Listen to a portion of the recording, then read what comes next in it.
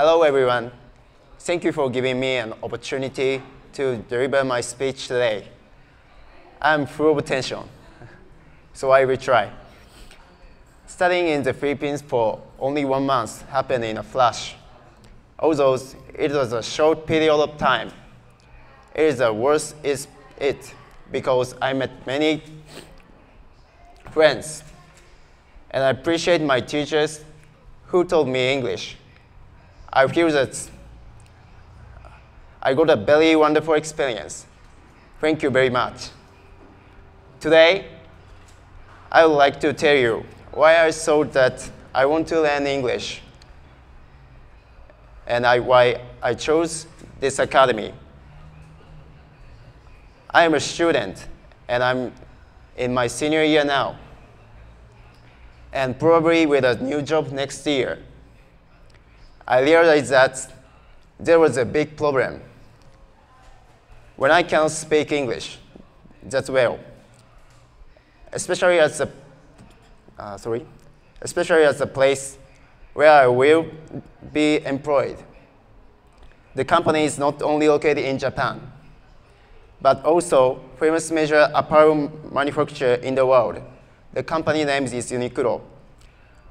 Although it is a Japanese company, it has branches all over the world, and the number is increasing every year. There are more stores internationally than in Japan now. It is a fatal thing that I can speak English when working in an international company where speaking the English language is a must. I ran away from English, so I decided to study English. With this situation, I thought I would study TOEIC because TOEIC test is reflex score.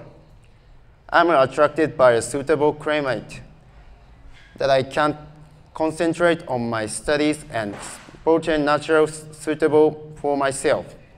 And so I chose TOEIC Academy. To be honest, when I received my TOEIC score here for the first time, I was disappointed.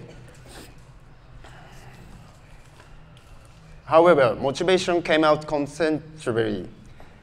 Teachers told me complimentary about knowledge on grammar and vocabulary, things that I do not have before. The score that I got is not satisfied yet, but I realized that English is such funny things and should be taken seriously.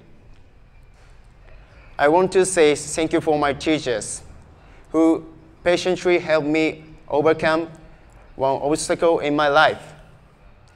My English has just begun, and I think that first step in learning in this academy will be very positive for me.